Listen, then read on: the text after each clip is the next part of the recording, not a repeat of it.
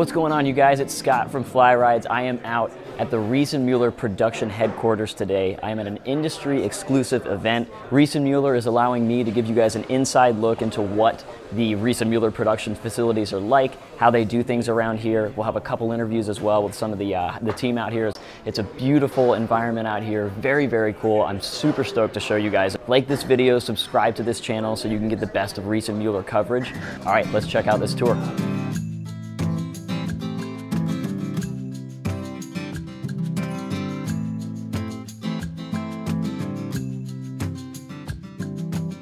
So this was such a cool opportunity, you guys. You can tell walking into the Riese Müller headquarters just how important their own personal history is, where they've been, where they're going. They have their birdie bike set up as a museum to show kind of where they started. So that is their original Eurobike booth with that bike, and that was kind of their groundbreaking way into the business, is these birdie bikes. They also have an organic, locally sourced coffee shop where their employees can sit, take a load off, have a cappuccino, talk to each other, all for like €1. It was crazy cheap. Very, very nice, and just a nice kind of community building space. You can tell that it's important to this company that their employees are happy and that people have a place to kind of meet and gather. My name is Felix. I work for Riese Müller since December 2016. Worked in the front desk first, and then when we moved to Mühltal, they asked me if I wanted to do the cafe. So, and then I needed to think a bit, but then I thought yes. Yeah, so I take my kids to bike every day, with a bike to the kindergarten every day. We also sold our second car when I started for working for Riese Müller, because there was no necessity for the car anymore. Actually, during the week we don't drive the car at any point. I don't know. I don't see the sense in driving the car during the week, because we need to go into the city. You don't have any parking spaces. There's traffic jam into the city, and with a bike you just go by. It's so nice. I like the spirit. I also like the car leagues. Yeah. I'm a bike person, so it's really nice to have bikes around all the time. Makes me happy. And I don't know. It's just nice working for Riese Müller. Yeah. So good community actually.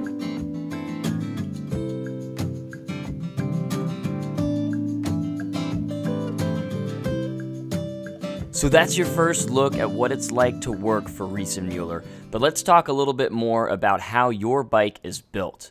A stat that I thought was so cool is that 35 different Riese Müller employees are helping build this bike individually. So they are hand building it, and they have an assembly line that's specific to Riese Müller. No other company has it. It was designed for them so that they can work through the process as a team. Everybody has their role in making your individual bike happen. It's an incredible group mind situation, and I'm going to let my favorite new expat, Mike, who moved from Texas to work for Riese Müller in their factory, tell you a little bit about how it relates to building up the most complicated bike, the Load series. Because everybody helps each other here, everybody works for each other here. A lot of people need some help, and a lot of people need some help where somebody knows what they're doing. Yeah. How to do it the best, to work on the details. And details become incredibly important when you realize that, of course, these are premium bikes and premium customers expect a certain level of quality, but also they are attempting to be a zero-waste company. Part of it is environmental. They're a very environmentally friendly company, but it also, in the long term, is going to save customers money. If they're not wasting product, then it's going to be easier for them to keep costs down. So essentially, this is why it can take some time for your bike to come in once it's been ordered. Unless a shop knows a bike is going to be popular and so they pre-order a couple, Riese Müller does not have a lot of the products because it would just be wasteful, essentially, to have them in stock and not use them potentially. For instance, they have this machine that essentially you would put in if you were to work at Riese Müller, the bike you're building, and it would give you the exact amount of hardware necessary to build the bike. Then, the second that bike is finished, it is on a truck and on its way to you.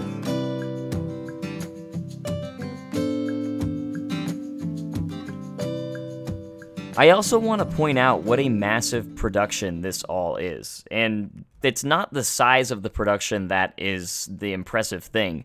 What's impressive is that Riese Müller has posted these massive amounts of growth and kept their product handmade, premium, and top of the line. The way they've done this, Marcus Riese was explaining to me, is by partnering with companies that are willing to work with them to make products specific to Riese Müller bikes. I think the example that stands out the most is when they were designing the bikes, they knew they needed a tire that was going to be more hefty. So they partnered with Schwalbe because they were willing to make a specific tire for Riese Müller that was going to last longer and make sure that the bikes were top of the line. Of course, they partner with Bosch as well, which has a long tradition of being a long-lasting, easy-to-use motor. And you can tell it's important to Heiko and Marcus that these products last a long time because they use them. I was incredibly impressed to see that Heiko Müller uses a load bike that was built years ago now. Didn't feel the need to upgrade with the model year or anything like that. I just thought it was really impressive that they stand by their products that much. And it's not just Heiko and Marcus who are using these bikes on a daily basis. About 50% of Riese Müller's employees actually use these bikes every day. So let's break into that a little bit more with Jorg.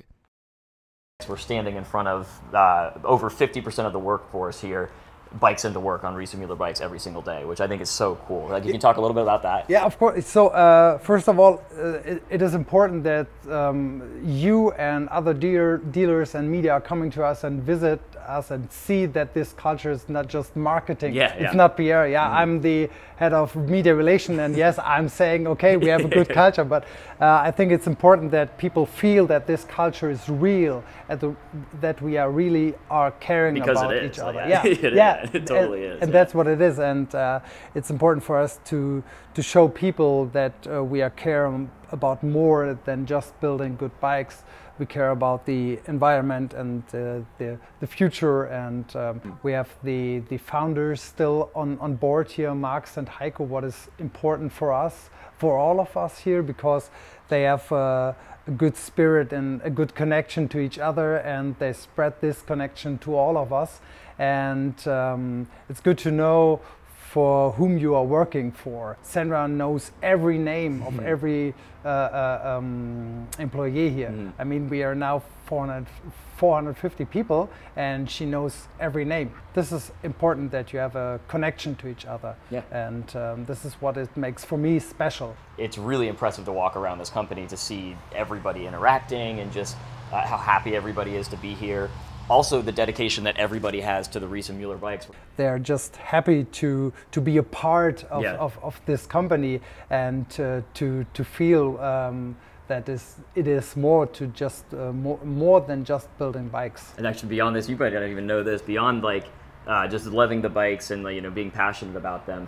I don't know if you heard this or not yet. When we were walking to dinner after Eurobike, we came upon a mom who had taken her kids on her load, and she had a little bit of a spill. She she had fallen off. Everyone was okay, but Eric and Benedict actually went over and made sure there was nothing wrong with the bike. They gave the bike like a full run over, making sure that everything, because it was a Riese Müller bike, and we happened to be with a group of Riese Müller people. So no, it was just really cool to see it's not just a 9-to-5 for these guys. Like, it's a full-time, they're passionate about it nonstop, and just to the point where if they saw someone struggling with their Riese Müller bike on the side of the road, they were going to go over to help them. So it's just really cool. It's not even just the internal culture, but the way you guys present yourself to the community, and how many riders ride locally here. Just seeing around the town how many Riese Müller bikes are just there. It's incredible. It's super cool to see.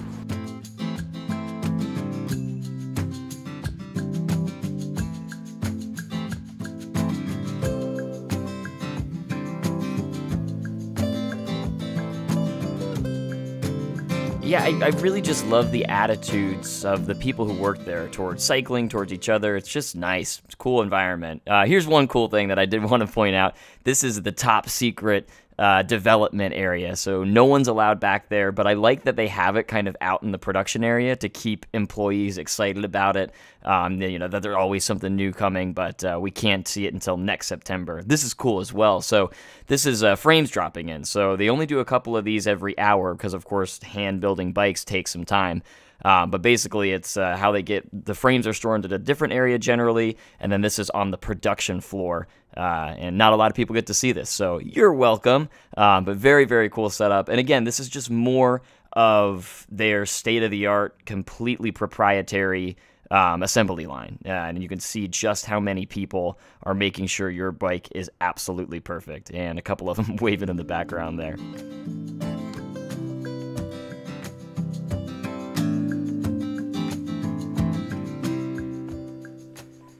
So I won't say too much about this next thing, but this is like a battery locker that Riese Müller has that is essentially designed to keep everybody safe. It's separate from everything else.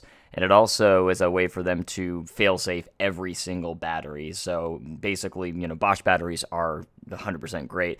All Bosch does all day is, find out what could go wrong with a battery or a motor and then fix it. But Riese Müller goes another step further where they're actually testing the batteries at their location as well. I was also very lucky to get to watch a load bike being packaged. Again, these bikes are really Riese Müller's kind of bread and butter right now, especially in Europe. So it was very cool to see how they work on these bikes. Basically, what you're going to see is just a very dialed-in process. Like, they have everything really figured out here. It's super cool. They've even figured out a way to keep the packaging pretty sustainable. The whole process it's just in line with what Riese Müller, wants. It's safe for the employees. They had it's team building. And it's environmentally friendly. So they're not using like a crazy amount of packing material because the bikes are fully built. So if you've gotten a Riese Müller bike, you probably know this, but those bikes do come fully built, ready to go. And that's one of the coolest things about Riese Müller is that they found a way to send these bikes to you fully assembled. And honestly, we have way less problems with damage on these ones the way they package this fully assembled and almost like a minimalist style packaging and than we do with other bikes. So really, really cool to see how it happens. Like this video, subscribe to this channel, you guys, if you want to see more content like this, insider backstage looks. Coming up in a couple days, I will have an interview with the founders, a little bit more about the history behind Riese Müller and their perspective on the cycling industry, which is going to be a really great video. So keep an eye out for that, and I'll see you guys next time.